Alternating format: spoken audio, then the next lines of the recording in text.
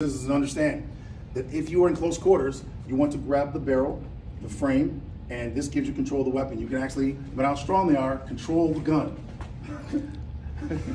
It's crazy, isn't it? You weakling? What are you doing here? So the gun. I can literally feel the gun twisting in my hand. Yeah, push. Yeah. It's weird, isn't it? Yeah. Now watch. Push. Yeah. Yeah. So that's so people on the internet don't think you're weak because you're strong.